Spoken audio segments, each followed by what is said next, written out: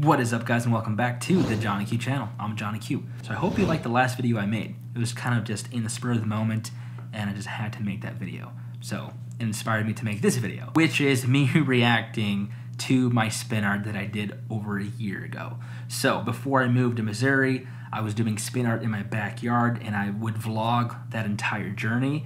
And I'm gonna do a reaction video to that video and what it was like back then, and kind of give you some behind the scenes stuff that people don't really know. So hopefully you guys enjoy this. Let's go to it.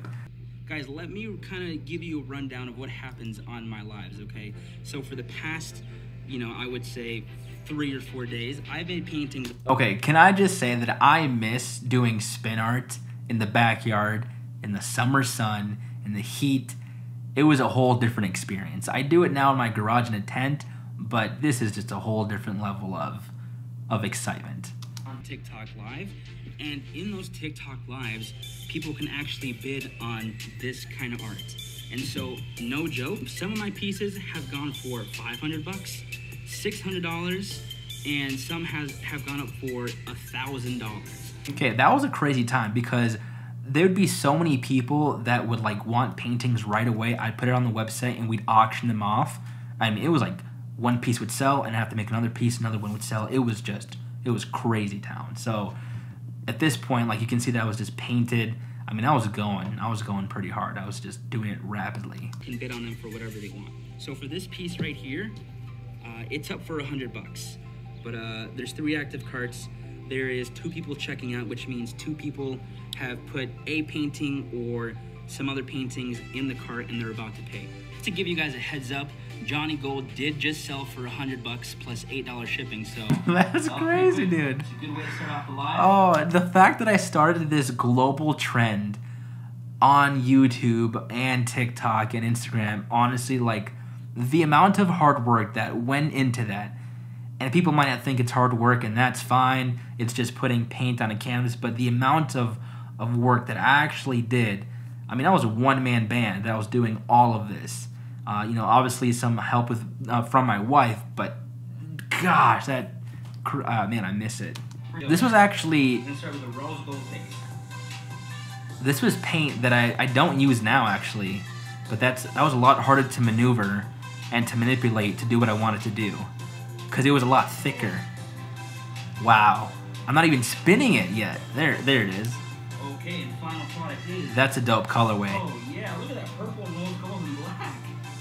That looks so good. Look at that.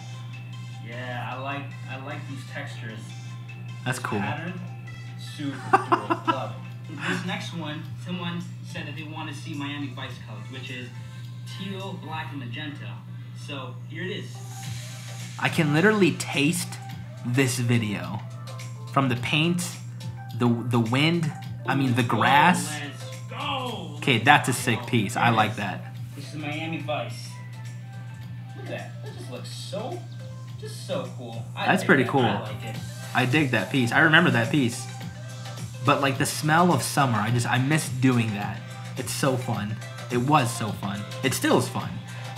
Okay, that's a cool fire piece, though. So here's the piece. Let me show you. Let me quickly show you.